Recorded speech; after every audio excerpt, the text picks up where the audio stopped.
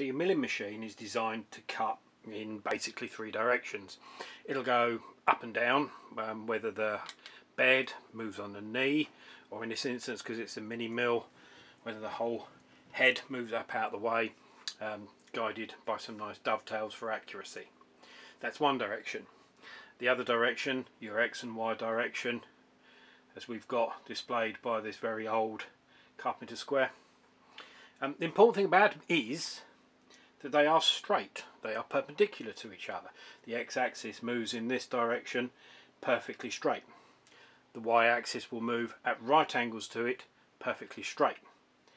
So it is critically important, if we want to machine, say, a piece of nylon and produce a nice square finish, that the first thing we do is actually ensure our work holding devices, and so therefore our material, are true to those axes.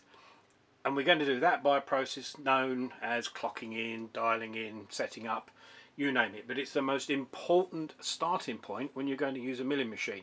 It's the first thing you must do every time you put a new work holding device on your machine.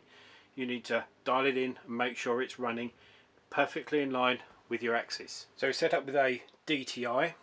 Here I've got mine clamped to the side of the actual milling head. I happen to have an extra feature that I've made up to allow me to hold that. It's nice and easy. We could use a magnetic base, and we can stick it to the front of the machine. In some instances you can actually even hold it in a chuck or in a collet, so you can get the DTI into the position that you need it to be in order to take the measurement. As long as you've got it set up nice and securely, then it's easy enough to take precise measurements to see exactly how straight and true this particular piece of material is in comparison to the table. Okay, so the setup's fairly straightforward. I want to try and get the plunger for my DTI as near to perpendicular to the material as is possible, so both in the up and down direction and in the forward and backwards direction, so it's nice and square on all round. I'm slightly off here, mostly because I've got quite a big clock here, just to give me the clearance so it doesn't clout the top of the vise as I go through. Certainly as long as you don't move it, it should be accurate enough for the kind of work that we're doing, but there can be errors built in the further up the angle goes, which could possibly give you a false reading. So next thing, we're going to zero it out. First thing I like to do, I'm just going to swing the x-axis backwards and forwards to make sure that I've got full engagement. The needle doesn't stop unexpectedly, which would tell me that perhaps it's reached the end of its travel. And I'm going to just wind it till it goes up to the 0.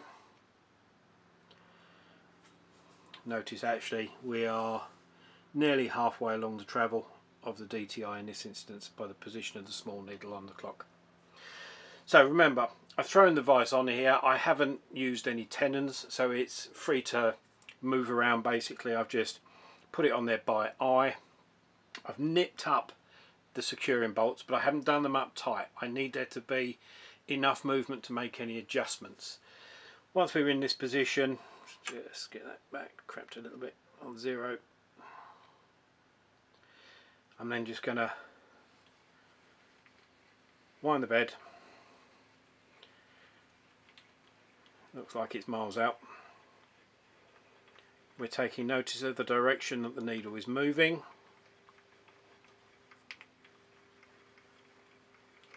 I'm going to be using the little red numbers on here, which is the going backwards numbers if you like.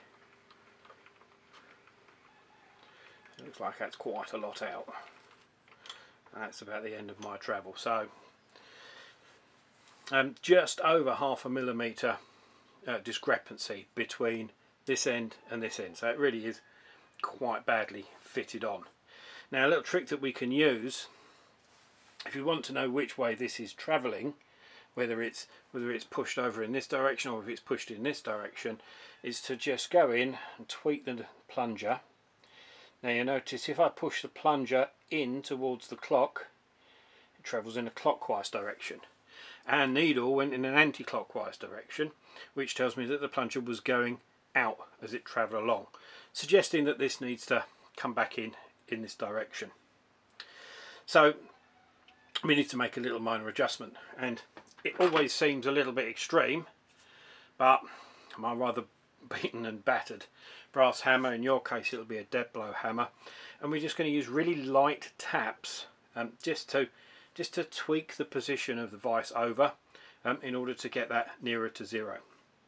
Now my preferential way of doing this is every time you take a reading and you make an adjustment, always half the error that you've got.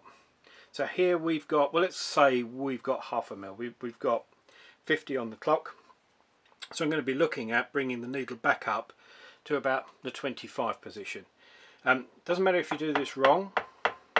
If you hit it from the wrong side and it starts to move in that direction, nothing's changed. Just hit back from the other side until you get it to where you were hoping it would be. Now we've got quite a lot to get out here. Seems to be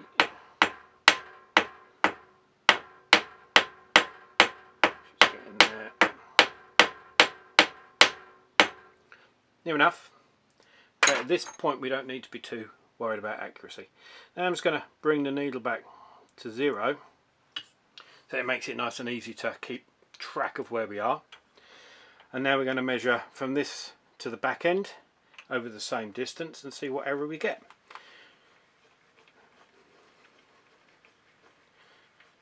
So it's moving. We've still got an error. We haven't got as much of an error.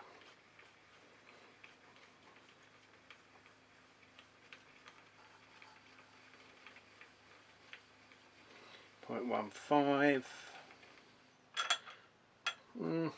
nearly 0.2.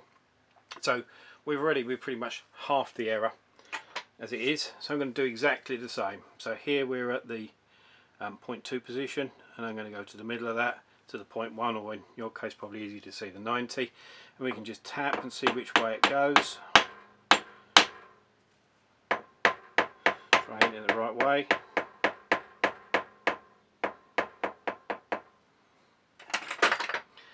And then we'll zero it again, but what we'll do, make it nice and easy for you. Just going to bring that up. I'll just wind the bed into 0. You wouldn't have to do that, just makes it easier to see on the camera. And now we wind it the other way.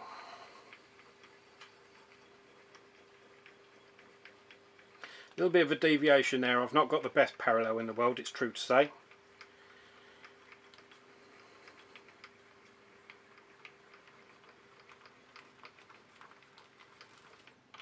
And 0.04, no, 0.03 in fact.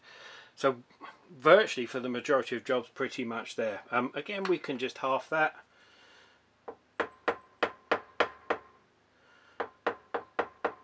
Somewhere about there.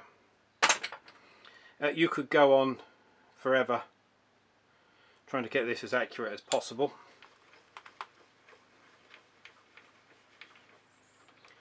So we've halved it 3 times.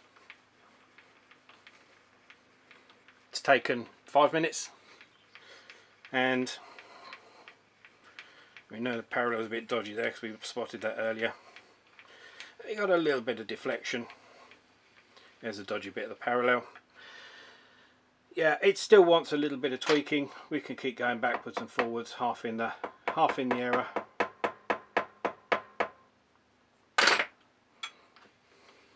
And it depends upon the accuracy of the job that you're looking to do. But to be fair, for most of the basic work, here we are, that's not too shabby. You don't even need to zero it. That's the thing, you don't need to zero it. All you're doing is watching for the needle to move. It helps to zero it so you can keep track of by how far out it is, how much you need to tap it in order to adjust it. But as you can see, under 5 minutes can very rapidly get that to the point where we're not getting any movement on the needle at all, and we can say that this face is now true. What that means is, if we now come in with a cutter here, and we'll introduce the cutter for realism, we could now come in with our cutter here, we could cut all the way along here, we could stop, we could come along this way, and we would get a perfect 90-degree angle on the corner without any need for any further setup, because we know the vise is now trued to the head of the mill and ready to go. The only last thing you need to do, and it's important that you remember this, is to then go in with a spanner and then tweak all of the securing bolts whilst watching the needle. So don't take this off until you've tied it up. It is possible, particularly if you haven't cleaned underneath the vise, if there's something underneath it and you do it up and you start to crush it, it will cause it to move, and you'll see the needle will start to deviate a little bit, and then you know you've got to do the whole thing again. But as long as everything is clean, don't do them up tightly. I like to just introduce a little bit of torque onto them very, very slowly, and do that one a little bit, do that one a little bit, do that one a little bit, until you're happy that it's tight. Once you've done that, the gauge can come off. You can put the cutter in and you're ready to go, because that is your vise dialed in, clocked in, set, ready to go.